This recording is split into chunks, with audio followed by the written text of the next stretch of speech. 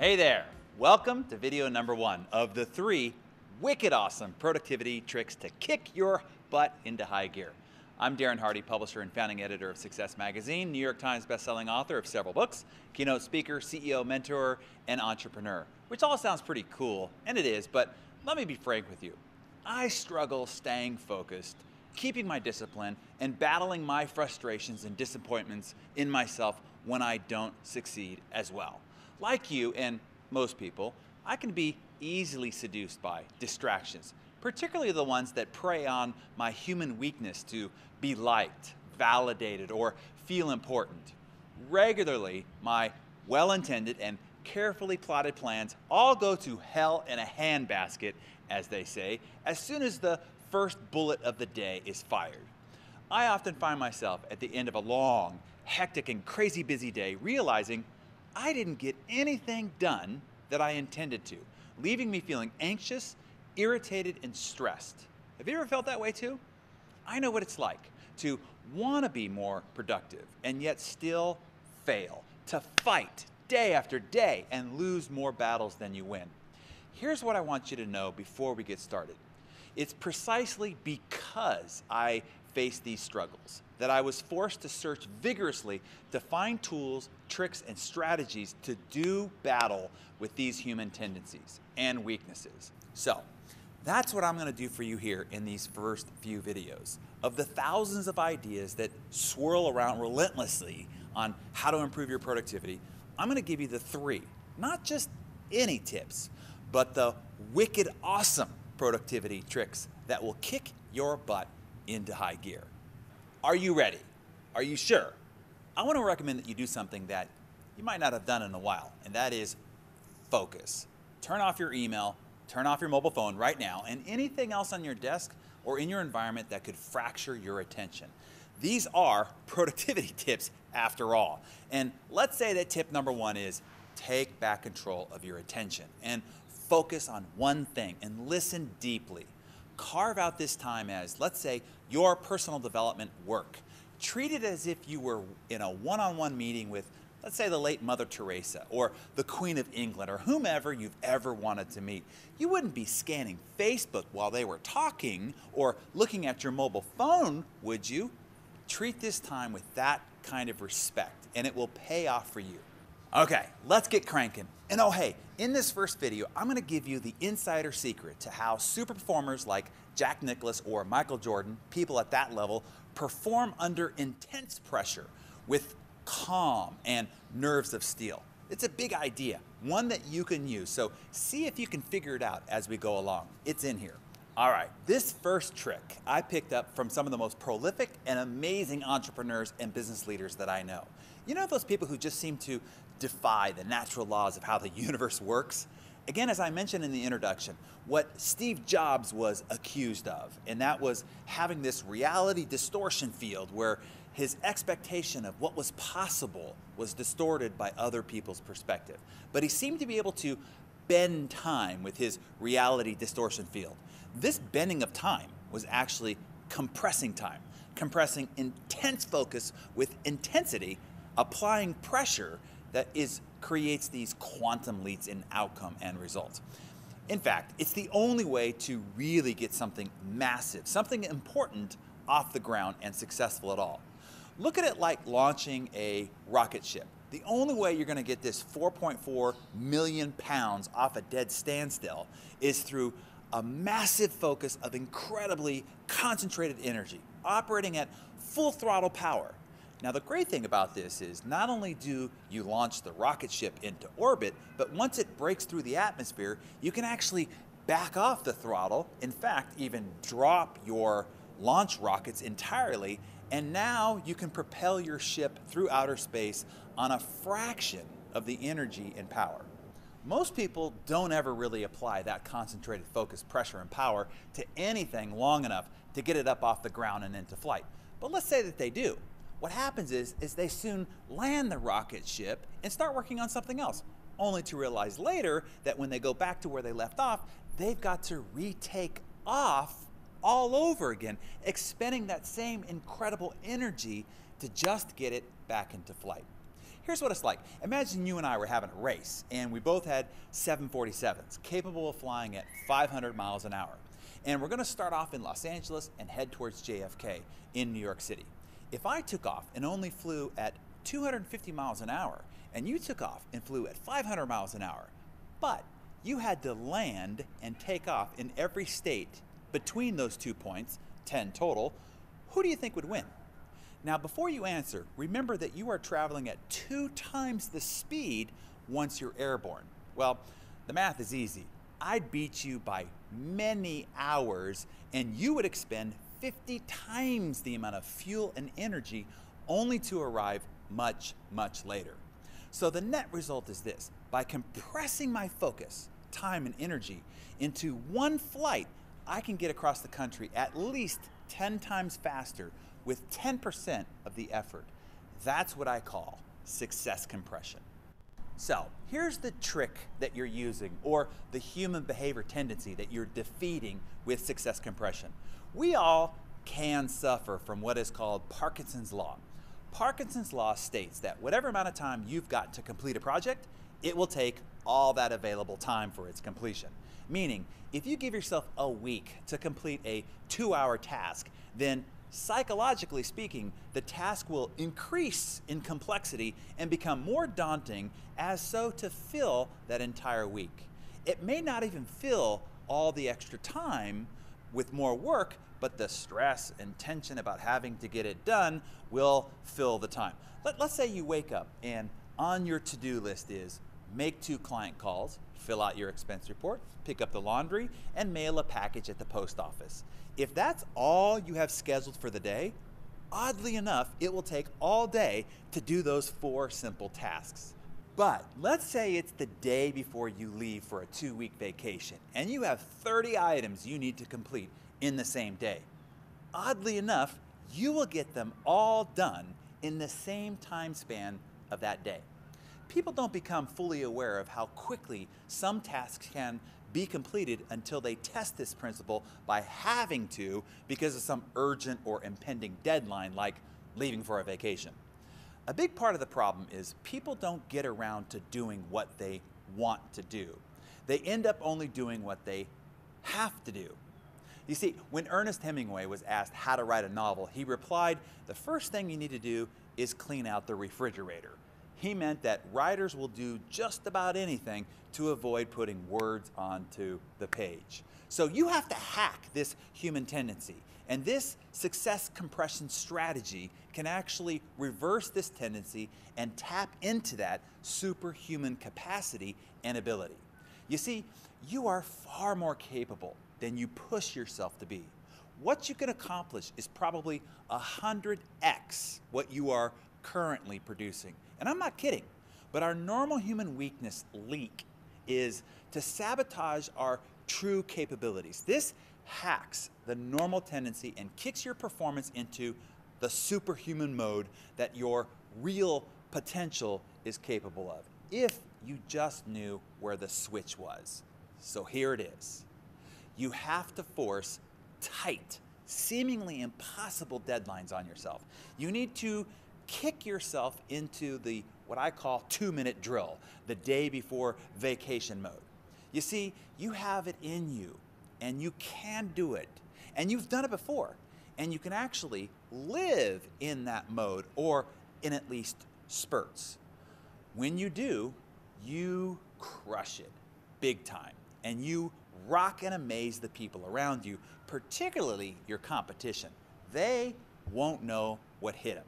So you can use this success compression in several different modes: 90-day cycles, monthly cycles, weekly cycles, daily cycles, several hour time blocks, and 90-minute what I call jam sessions. Oh, and then I'm going to teach you a huge trick about how to absolutely baffle the people around you. They will assume you've indeed inherited some Superman or Wonder Woman superpower.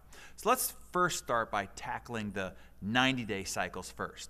I built much of my, seemingly, to others at least, extraordinary success one 90-day cycle at a time. I had a mantra that I championed and ran many of my businesses around: 90 days of pain for a lifetime of gain. As I mentioned, in most cases and in most endeavors or projects, It only takes about 90 days to really launch a project, but it requires an all-out, massive action, full throttle, all-in effort to really get it off the ground. If you're going to launch a 90 Days of Pain for a Lifetime of Gain campaign, I'd ask that you negotiate with your family, your friends, your hobbies for those 90 days that you're going to be unavailable and totally consumed by this campaign. And if they allow you to fully invest in it with all you've got, without distraction, that you could provide them a lifetime of reward and undistracted attention. And it's true, whether you are negotiating with your family or your team or your clients, if they allow you to go headlong, fully focused, all in on one area of your business, the application of that superhuman effort will produce an outer space launch that will reward them for many months or many years down the line. So for instance, when I was building a business that was heavily reliant upon recruiting representatives to distribute my product in new markets across North America, I'd enter into a 90-day campaign. I divide the campaign into 3 30-day segments. The first 30 days, I would do nothing but recruit new distributors. Because that was all I was doing and solely focused on recruiting, I would get into that zone of recruiting and my effectiveness and being able to get in and stay deep in that zone, my results would go up significantly. I could recruit more new representatives in 30 days, because that was all I was doing, than most anyone else would working on it sporadically over the course of a year. Then the next 30 days, I would sort through what I had. I would work with each of them to discern who was really ready to step up and play full out and who were just the pretenders. Then the last 30 days, I would work deeply and fully with those I found to be ready for leadership and develop them further and launch them independently. With this focused 3-tiered 90-day campaign, I could produce far more in a quarter than what most everyone else did over 18 to 24 months.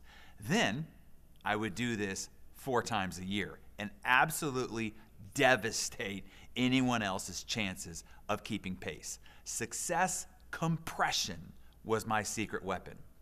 Now, you can design this 90-day, quarter-for-quarter campaign yourself and for your organization.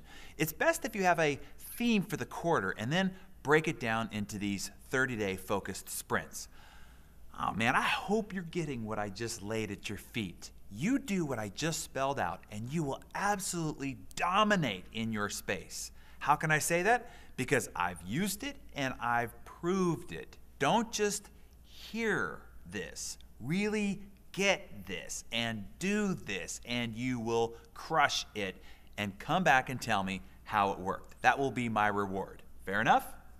Okay, you can use this success compression in even more compressed periods.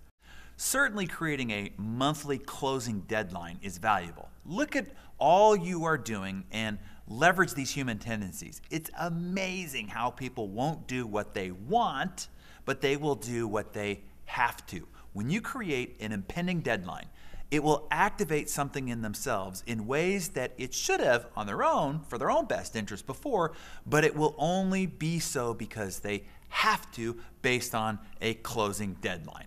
Monthly calendar deadlines give you a great excuse to activate this urgent need to perform under pressure. Maybe it's time to reactivate highly incentivized monthly deadlines again. By the way, pressure and stress is your friend and your ally. This is something low achievers don't understand. Stress is a stimulus for growth, for development, and for progress. Great performers welcome it. They thrive on it. Pressure occurs where meaningful accomplishment is possible. You see, humans are designed not to cope with stress, but to thrive on it. It is the psychological stimulant that fuels our daily performances to great heights. The human body performs at higher levels when stimulated by pressure and stress. Stress and pressure is the doorway to success. On the opposite side, the absence of stress or feeling pressure is a sure sign of boredom, lack of interest, and importance in what you do. Unless you learn to love pressure and perceive stress as an advantage, you are unlikely to join the ranks of high performers. Use pressure and stress to draw out your greater performance and potential. Thus, unless you're on the 18th green of the Masters every day, or up the bat with the bases loaded in the bottom of the ninth at the World Series, or on the final drive to the end zone to win the Lombardi Trophy, you likely need to create or force pressure on yourself to activate your stress response superpowers, thus delivering on success compression. Drilling down a little further, you can create success compression in weekly cycles, dedicating a week to focus on one initiative with full throttle effort. And further, daily compressions, dedicating a deep, intense, fully focused effort on one thing for a complete start to finish day. Hey, you'll be surprised what you can achieve in a 24-hour span when all your creative capacity, uninterrupted, is dedicated to one project or initiative. Its productive power is so awesome that I initiated my own 100 disconnected days focus. For a full 24 hours at a time, I am disconnected from the communication matrix so I can get fully engaged in a single project without physical or psychological or emotional distraction. Man, I cannot tell you how the massive productive output those days are giving me. And there are so many ancillary benefits that I didn't even anticipate. It's incredible, truly. Now, drilling down a little further into success compression cycles, there are batch cycles where you can create your focus on certain related activities for several hour stretches. Look, it's better to get into flow and rhythm of an activity and stay there than to start and stop several activities during the same period.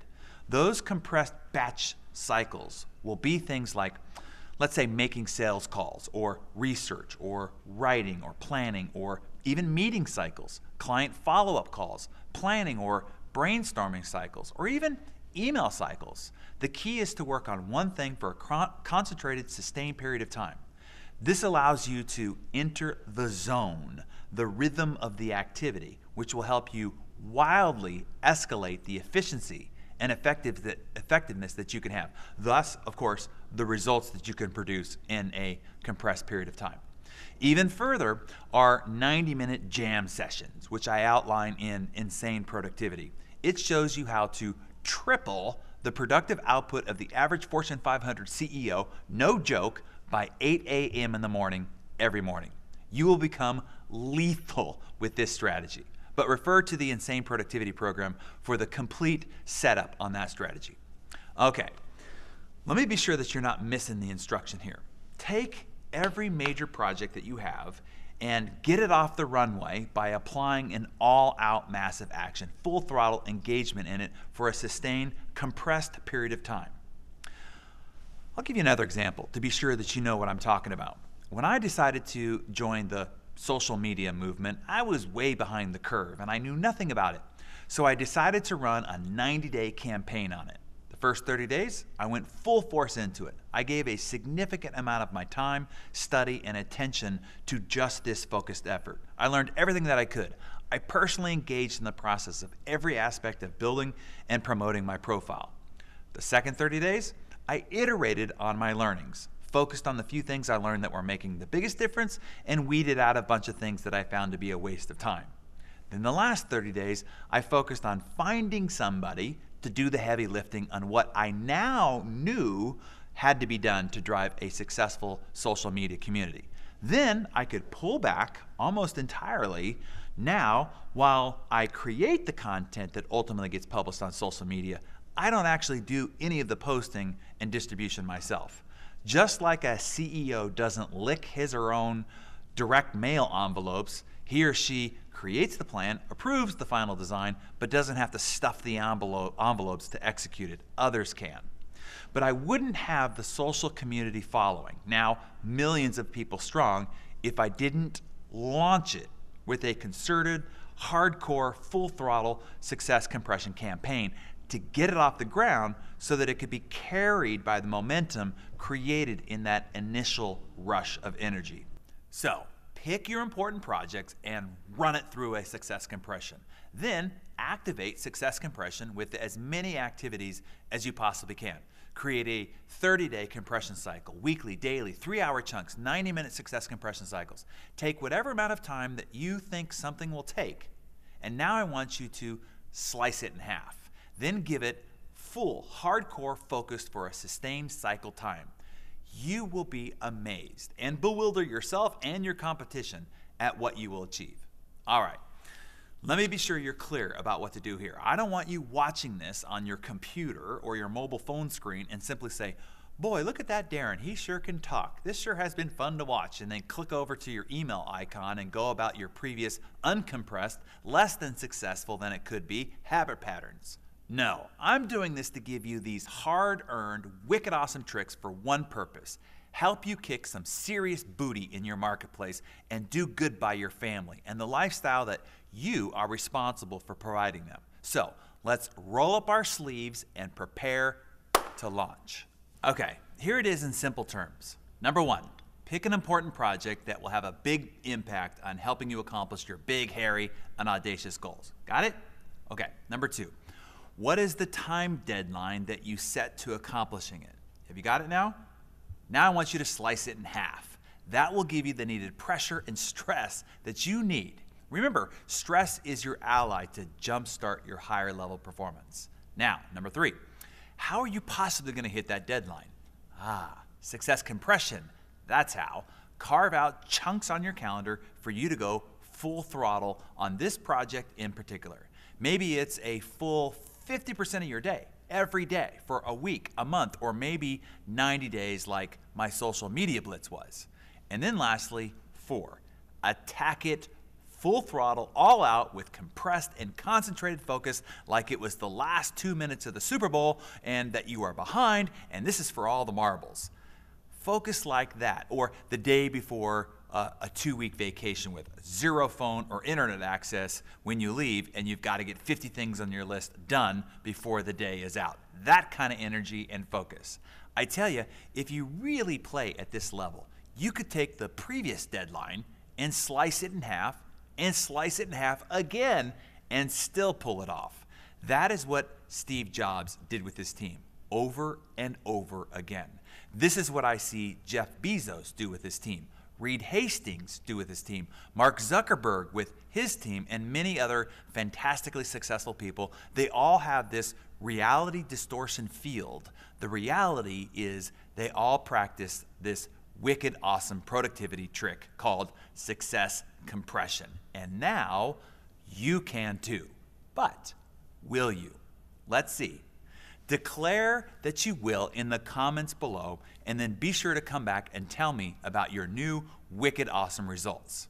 All right, we're just getting started. Hey, this is only video 1 in this 3-part series that I'm doing for you here. You could walk away right now and go absolutely crush your goals and devastate your competition just through leveraging success compression. Trust me, I know. It's one of my never previously disclosed secret competitive weapons, and it works. Okay, this one only warmed you up.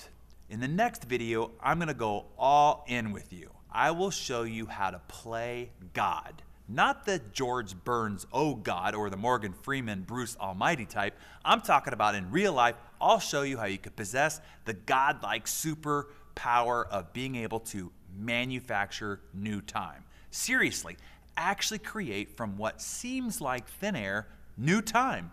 Time you don't have now and time you wouldn't have had in the future. Yes, it is supremely awesome as a trick, and I'll reveal it to you in the next video. But now I want you to do me a favor. I'm laboring over these videos, hiring and paying for the film production crew, pointing the camera at me right now, who will then edit and polish all this up for you, because I want to make a positive impact in people's lives. These are tools of my pay it forward plan. So if you found value in this video, take the URL below and send it to 3 to 5 people that you know who could also benefit from this strategy and what is to come. All of this is free. You get to be a hero for helping them find it, and I get to expand the number of people this effort can impact. If you want to be super cool, pump it out to all your social channels. Hey, you get to be the cool kid on campus for finding this first and being the one to alert everyone to it. Deal? Seriously, do that for me. There's no donate money button on this page. Instead, I'm only asking that you share the wealth with others.